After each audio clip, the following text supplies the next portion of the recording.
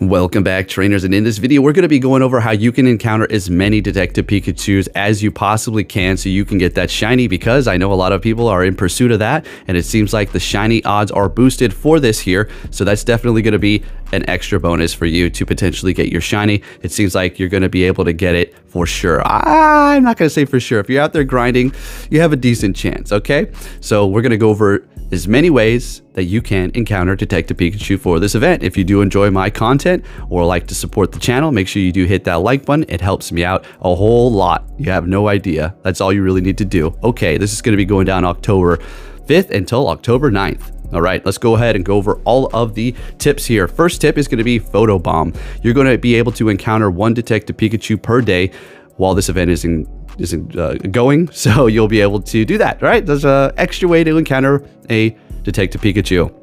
You're also going to be getting the tasks of Detective Pikachu. So let's go ahead and see. Spin 5 Pokestops or gyms for an encounter with Detective Pikachu. They're all encounters with it. Complete 3 field research tasks. Complete 6 field research tasks. Explore 1 kilometer and earn 1 candy with your buddy. Okay, that's a very easy one. I mean, you know, you're only going to be able to do it once here, so it's not like you can stack and stack and stack it, but just look for a Pokemon that walks 1 kilometer, like Pidgeot or Gyarados or something. And then your reward for that is going to be 1500 XP and 1500 Stardust. And then here is the trick. Once you've completed this, Professor Willow is going to ask you a question. I'm going to put it up on screen here. All right, so this is what Professor Willow is going to say, and you're going to answer with Sudowoodo. Okay, so this Pokemon is known for its green accent, but it's the type of Pokemon that has been appearing around here recently. Okay, so you'll just answer with Sudowoodo. Okay, you can go down the Routlet, you can go down the Snivy, but you're not going to be able to get the extra encounter with the Detective Pikachu after this. So you'll pick Sudowoodo, and then you'll go spin 2 Pokestops or gyms, and then you'll have yet again another encounter with Detective Pikachu. Hey, there you go. So far with the photo bomb, we're up to, so we got 5, 6, 7. So you're up to 7 right now. You can do this within a matter, I mean, minutes technically. I mean, the 1 kilometer shouldn't be too difficult, especially if you're on the cusp of just earning a candy. Okay, so that is there as well. Okay, but if you want to go down the Snivy path, okay, I mean, you go ahead and do what you got to do, but I already gave you those options there. Now, for the people that paid for the ticket, now, whoa, boy, what are we going to get? All right, if you purchase that Halloween ticket on top of each day, giving you extra XP as well as Stardust for your first catch. So make sure you, I wouldn't say have a lucky egg on, or not a lucky egg or a star piece, but make sure you get an excellent throw, I guess. So there is that. Okay, it'll maximize your XP as well as your Stardust, of course. So the ticket, for the people who paid for it, what are we going to get? Well, let's go ahead and see. This is the only page, and this is it. Take 3 snapshots of a wild Pokemon for 1,000 Stardust. Use 5 berries to help catch a Pokemon for 6 revives. Take a snapshot of a wild Pokemon 5 times for 1,500 Stardust. Catch 30 Pokemon for 2 quick TMs. Take 10 snapshots of a wild Pokemon for 2,000 Stardust. Then use 10 berries to help catch a Pokemon for 10 potions. And then 15 snapshots of a wild Pokemon for 2,500 Stardust. And then your rewards ultimately are going to be 3 premium raid passes, 3 fast or charge TMs, and then 3,000 XP. Now, $3 straight up for those raid passes.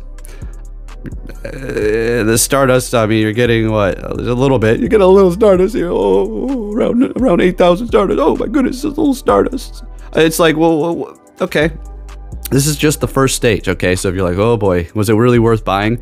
I mean, technically you're getting 3 raid passes. This is just the first thing. We're gonna have several more throughout the entire month of October. So $5, you've already paid for 2, plus the extra rewards and the extra Stardust and XP that you're going to be getting each day for that, which I believe is ridiculous, but you know, I feel like you could have made it at least, I don't know, does this sound OP? Like 4 times for your first catch? I mean, it's just your first catch. I mean, technically, they should have made it like times 10.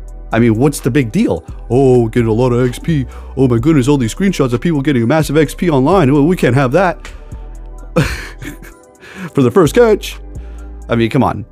It's a little stupid. Technically, the price is still worth it, but yeah, that's where we're at. Okay, so Detective Pikachu and Raichu. All right, so from Pokemon Go Central over on Twitter or X or whatever the hell you want to call it nowadays. He said, or they said, I don't know, Magikarp everywhere, Growlithe everywhere, Lotad everywhere, Tall Boy Eggman, quite common, Chimecho common, Duskgains, remember we went over that, so yeah, definitely going to get you extra starters for that.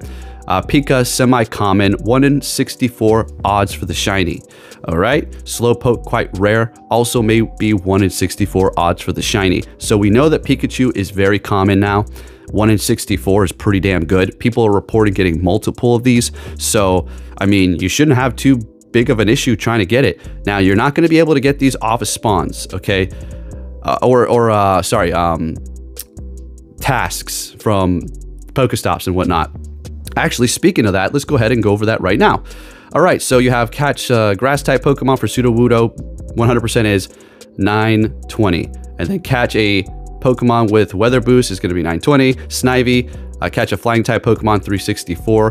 Take a snapshot of a wild Water-type Pokemon, 364. Rowlet, catch a Water-type Pokemon, 553. Catch a Psychic-type Pokemon, 553. So there you have it for those tasks there. That's what you're going to see for this event. So yeah, make sure you take a photo bomb or a picture and you make sure you pay attention. It's not going to be what is it, Schmergle, whatever. It's going to be Detective Pikachu, only appearing 1 per day, okay? And then remember, when Professor Willow asks you about the question after completing all those Detective Pikachu tasks, you're going to say Sudowoodo, which is going to yield you another encounter. Now, Pikachus are going to be spawning in the wild. You know, it's going to be, it seems like it's going to be kind of rare. It's not too common, but the shiny odds are going to be pretty decent. Again, 1 in 64 ain't bad. Okay. So as far as me wanting to get it, I honestly don't ever have expectations. There's definitely me wanting to get a specific shiny that is, you know, has been released, but I'm not going out like, oh, I'm gonna get this shiny. If I don't get it, I'm gonna go home and scream my head in the pillow. I don't give a damn. I don't give a shit. All right, anyways, there you go, folks. Just wanted to break it down for you so you make sure you get your Detective Pikachu, because I know a lot of people do like to collect it, and that's all good. You know, what is this game even? You know, you battle on the broken, busted-ass, crappy, horrible-ass mechanic of a battle system, which Pokemon is literally known for, and they screw that up. Or collect things.